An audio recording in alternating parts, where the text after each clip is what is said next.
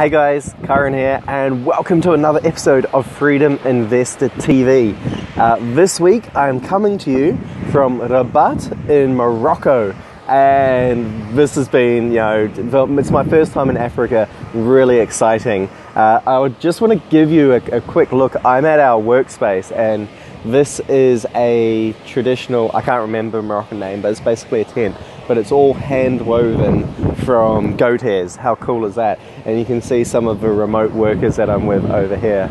And if I just run, I'm going to give you a quick look at the river. Unfortunately, we're near a factory of some sort, meaning there's a bit of background noise.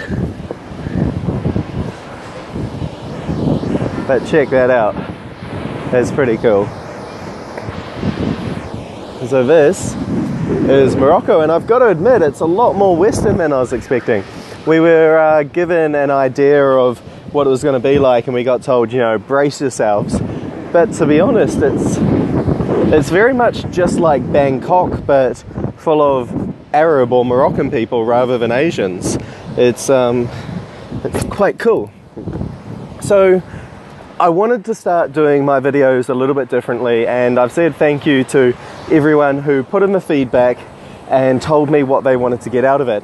So what I'm going to do, starting with this video, is I'm going to make each video one step in the entire investing story. So if you're watching this video now, this is going to be the very first thing you need to do when it comes to investing, and the next week's video will lead on from here. So what is the theme of today's video? It's knowing why you're going to be investing in the first place. Hey guys, Kyron here, and welcome to London, the east coast of Copenhagen, the Netherlands, and I am coming to you from Vilnius. We're in Cordoba now, and this is Freedom Investor TV.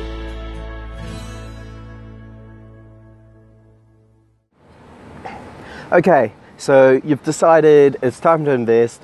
You want to start getting some properties. What's the first thing you should do? It's to go out and find a house, right? Wrong! No, that is not the first thing to do.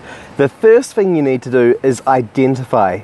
You need to identify what your whole purpose of investing is and why you even want to be buying a property in the first place. For example, if you're in an absolutely fantastic job, you really love it, and you want to keep working in there, you're going to take a completely different strategy and have a completely different purpose for investing than, say, a husband and wife pair with 2 children who are trying to get either one or both of them out of working in the corporate world as quickly as possible. So the first thing you need to do is identify what your investing is going to give you. Are you just trying to get more free cash in order to go out and have some awesome holidays? Are you trying to get yourself out of a rat race? Are you trying to minimize the number of days you're working, but you still want to continue working? Are you wanting to go around the world on a year-long holiday and then come back to work?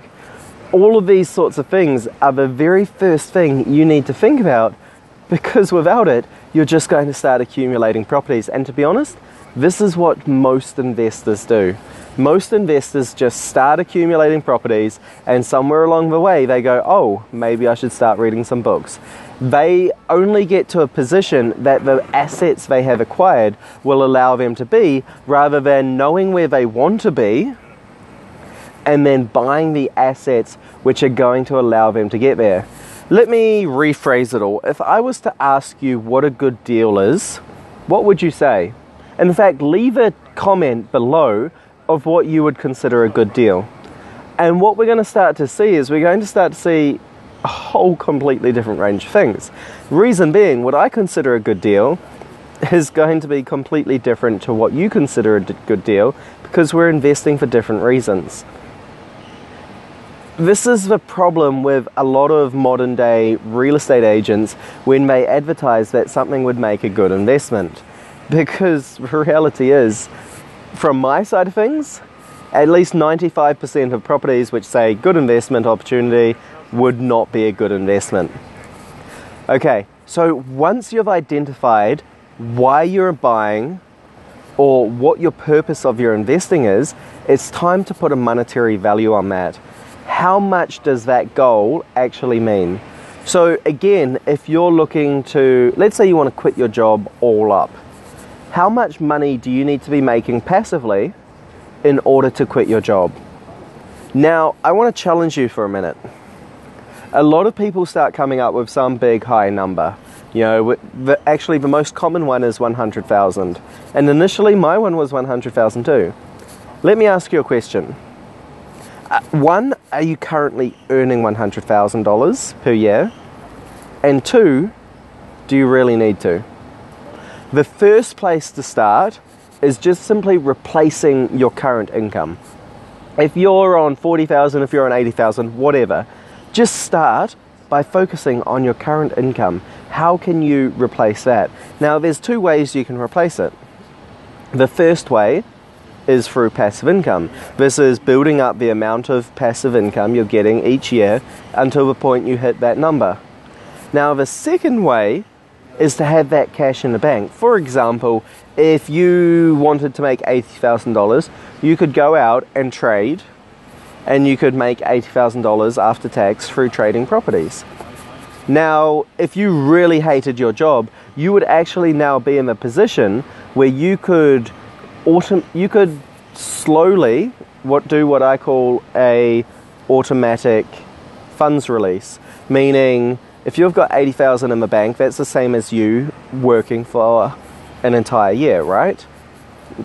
If you slowly release that to you week by week by week, in exactly the same way you would have got paid as if you're going to work, you've now just bought a year of your time. This gives you an entire year where you're getting paid the same amount of money in order to go out and do property full time. Now, the catch is you've got this entire year to go out and actually remake that money back plus more. But I mean, let's look at it this way. If you can make $80,000 whilst working in a job, imagine how much more money you're going to be able to make if you're not working at all. So that's another strategy. So you've got to figure out, one, why you're investing, and two, what is your monetary value, three, how you're going to do it.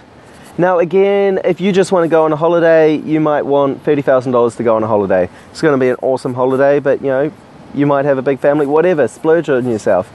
Again, put a number on it, what you're trying to achieve. So those are the three tasks you need to do. Leave a comment below or join the Facebook group, which is even better. And I'd love to hear, what are those three things for you? One, what are you trying to achieve? Two, what is the monetary value? And three, how are you going to achieve that? I'll catch you next week, where I'll still be in Morocco, but I'll be in a different city then, hopefully with some camels. Next week, I'm going to be helping you figure out what the best strategy is for you in order to achieving your goal. Cheers, guys. So I did, without knowing anything, I went and I bought it. Now, that turned out to be kind of a massive mistake. In fact, it's the worst investment property I've ever owned. Hi, my name's Phil. Working with Kyron has been fantastic in terms of opening my mind, thinking outside of the square, and uncovering multiple opportunities.